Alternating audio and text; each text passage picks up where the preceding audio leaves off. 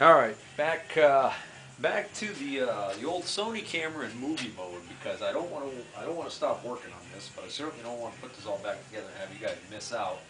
Come this far together, I figured the least we could do is see it through. I just discovered something interesting. When I put this on here, figured I'd put this on first and then use this to kind of line up that sub-assembly, that intermediate housing, and this is sliding nicely on the greased spline shaft, but watch what happens if I bottom this out. Right at the bottom there, if I bottom it out, it's stuck right now. Pretty good. I mean, I gotta put quite a bit of force on there. I mean, that sticks really. Shouldn't have tapped it that hard, not really stuck. So you can imagine, now you're trying to use that little rod that's rocking in here to disengage that. And I'm wondering why it was sticking.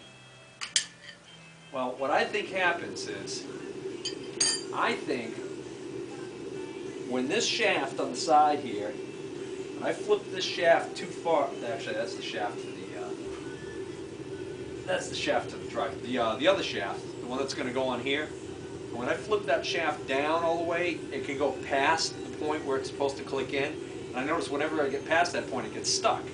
That's because I think what happens when I do that is that's when this bottoms out and hits that. What's happening is when the splines, the grooves were cut on this shaft, when the cutter reached the end there, it leaves a partially, the groove, the depth of the groove kind of goes like this at the end.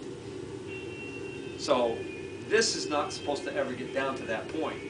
This should not be able to go that far down. But the only thing that limits that from happening is that lever. But if you recall, when I was taking this apart, I noticed this long Allen screw going through here, which appears to be a depth stop that keeps it from going too far. So what I'm going to do is I'm going to readjust this to make sure that that can't go all the way down like that when I put this back together. But for right now, I'm just going to put it on there like that. And now I'm going to stick that intermediate housing back on.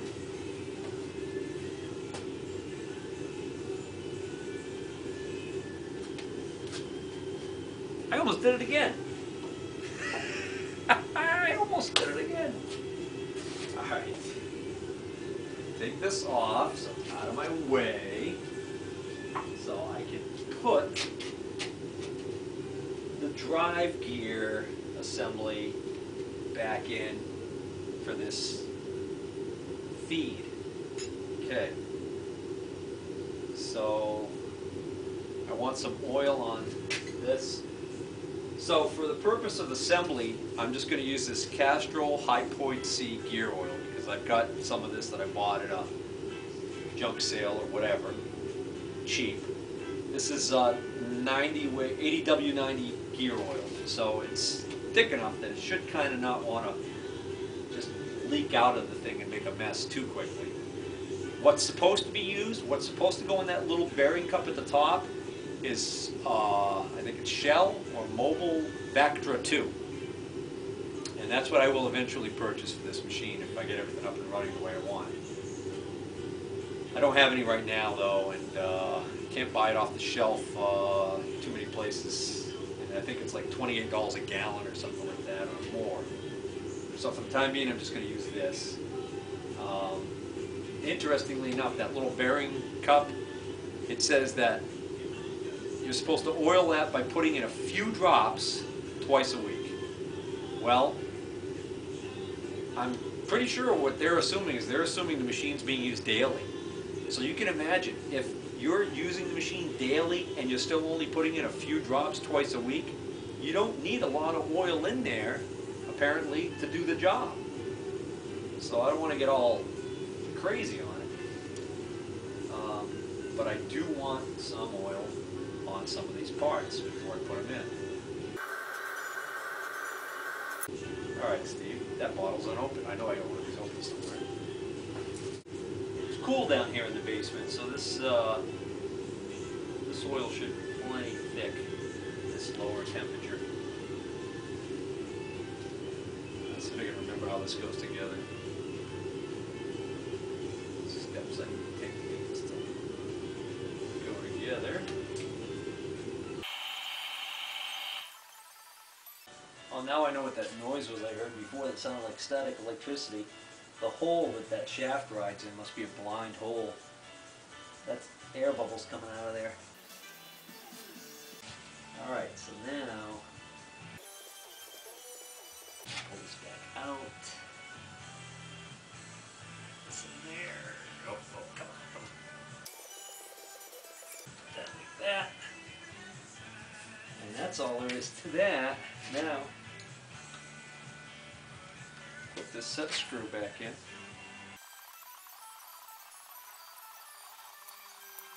yeah, interesting. Much like the other set screw, this one works the same way. If I over tighten that set screw, I actually am pushing on the shaft and it actually causes the shaft to bind. So you've got to keep those actually a little loose. Okay. Now I can put this back on. Again, it's bottoming out there and I don't even want it doing that.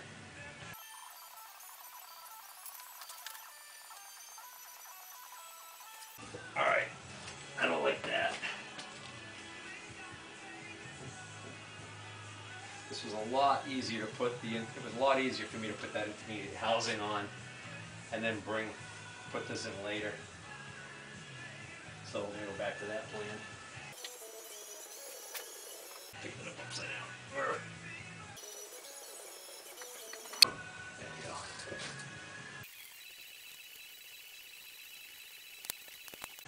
Yeah, as I suspected, I don't have enough clearance to get. Oh, actually, I have enough clearance to get the ratcheting wrench on 2 of the 3 bolts on here. I had gotten tired of doing this, but looks like I'm going to have to rely on that anyways. Not going to over tighten those because I'm probably going to float the head. Alright. Matter of fact, I'm probably going to do it right now to get this in. I don't know why I bother tightening those at all. Yeah. Dummy. Okay, now.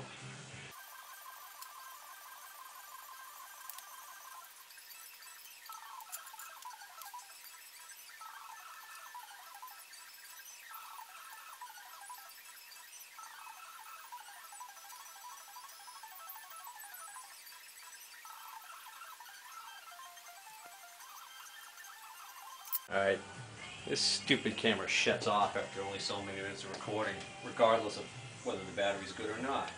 So I don't know when it shut off, but what I'm struggling with right now is getting the roll pin back in to this mechanism here that raises this up and down.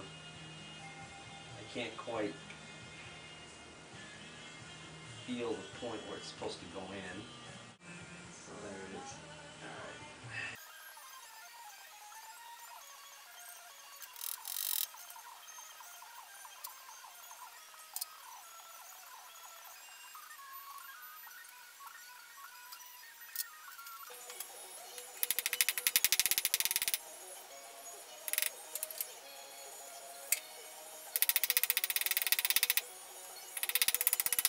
Finally. So this set screw right here gets turned in, but not tight because then it'll bind on the shaft. Just to check and make sure I've got this where it's supposed to be.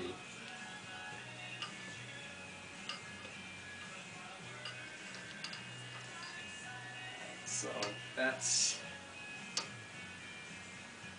didn't have that set screw where it was supposed to be. There we go. Alright, so now it's neutral, and you see that's not going all the way down, but that's because we've got to rotate the quill before that's going to happen. The quill? No, it's this quill.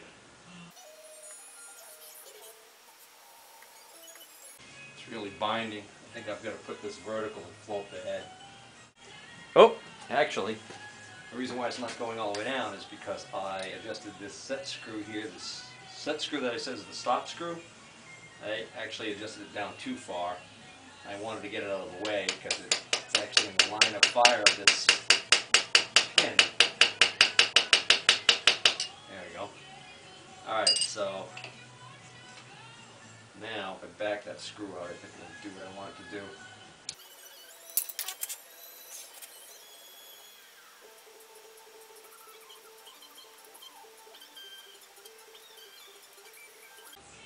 Alright, there we go. Now it's working. Alright, so that's the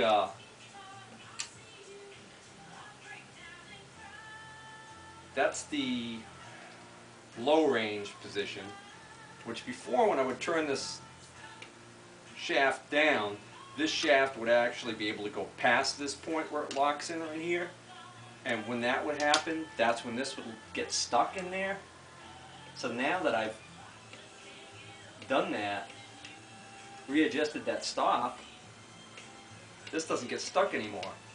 See, if I slam it down there, this doesn't bottom out on those splines. All right, that's good. All right, just want to double check the tightness on this. Okay, gotta have it. There we go. Gotta have it screwed in far enough so that it keeps the shaft from pulling out, but don't want it actually grabbing the shaft because that causes it to bind a little bit.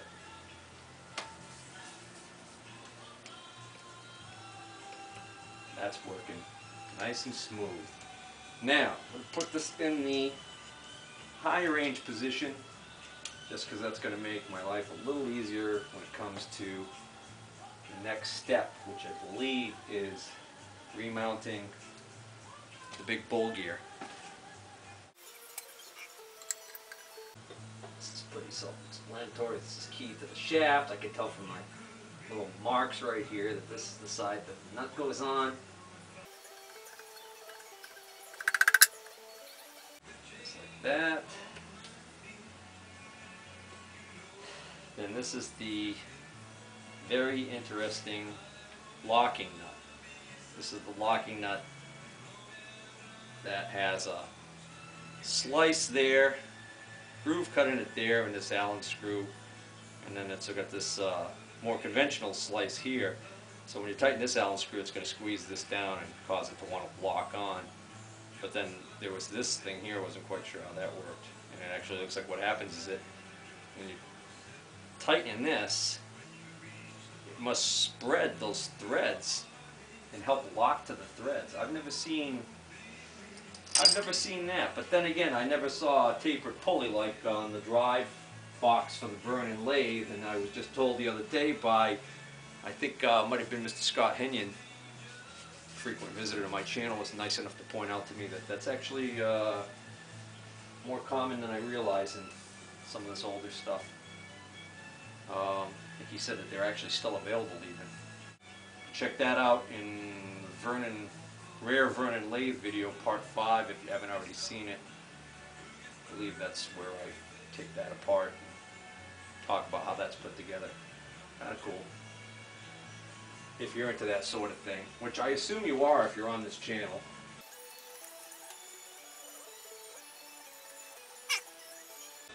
Foul something up here. Because I got a big gap here. Must be a spacer that I forgot. I was using this camera for work the other day, guys, and I haven't charged it since then. So I just noticed the battery's getting ready to die in this thing. So I was going to put a damper on the festivities. Yeah, big old spacer. That's got the lugs on it that lock. Gauge that other part.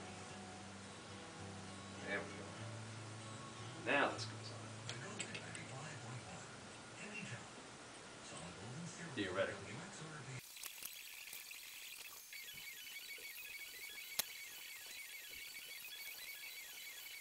Alright, I just locked the two tiny Allen set screws on this funky locking nut.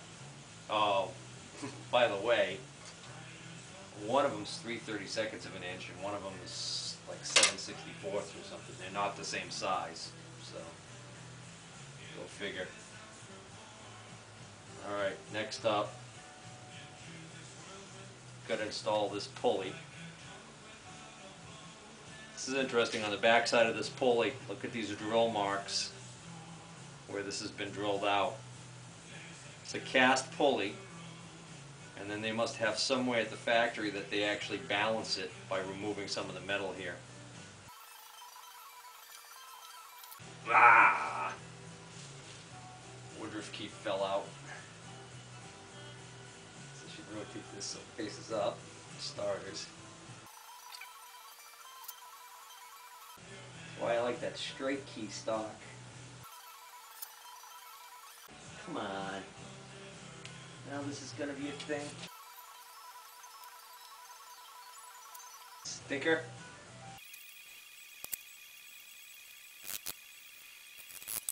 There we go.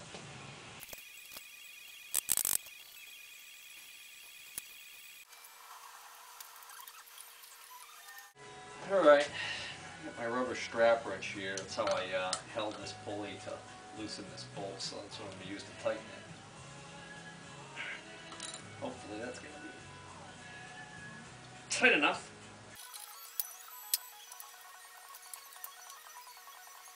I think I'm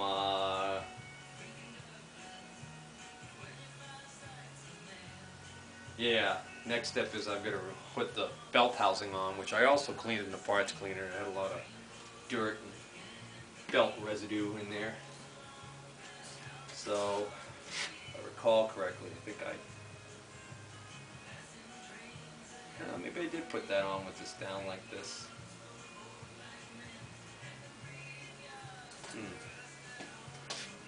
It's a heavy son of a gun, that housing. Oh, I was just about to lift that heavy casting into position and realized I almost forgot this guard. Just kind of sneaks in like that. And then I remembered that this one you get as well. Then there's that little tube on the bottom of the casting. It's going to go in here, and then of course I'm going to get the whole thing going up. So I'm not quite sure whether or not I want to attempt this in this position.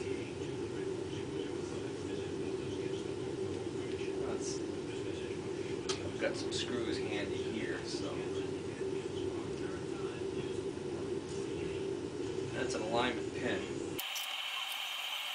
Oh, no it's not.